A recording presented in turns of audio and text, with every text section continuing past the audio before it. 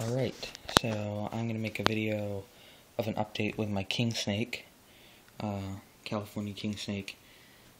Her cage, she's got this 40-gallon, same as last time, has this little piece of tree wood in here for her to go through when she sheds.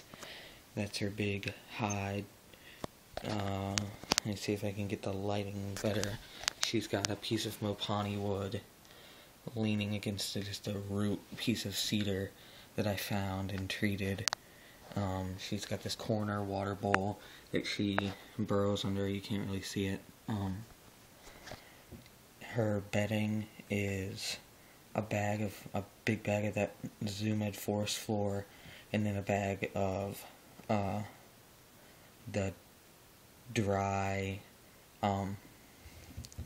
not like the blocks, but the Eco Earth that comes in the bag, the loose Eco Earth mixed together.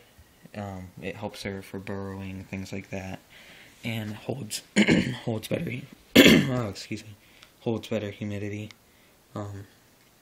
So here she is. I'm not gonna get her out because she's been really mean for some reason lately. Like,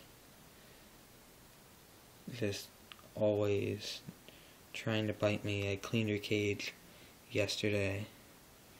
She tried to bite me and is just being a lot meaner than she normally is. So, but yeah, she's 4.5 feet long, I think, around there.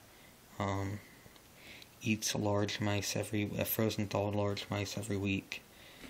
And I mean, I used to handle her a lot more before I had any geckos or my aquarium, things like that I had to take care of. But when I got all that, I didn't have as much time to handle her, so she got really kind of skittish. As you can see, she's really curious about the camera.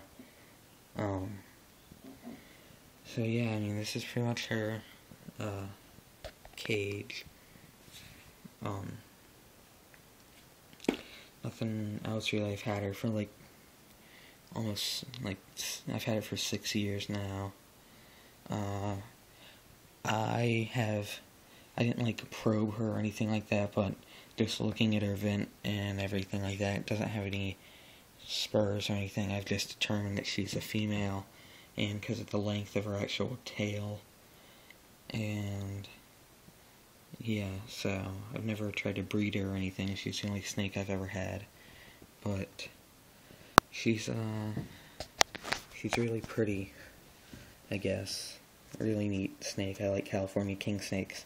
Live a long time, easy to take care of, and yeah, so that's pretty much it. Stay tuned for more videos. I don't really have anything else planned for now. Like I said, I don't have Roland anymore, but I'll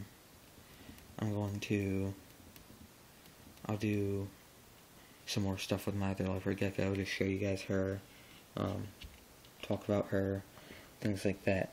So, thanks for watching, and I will see you later.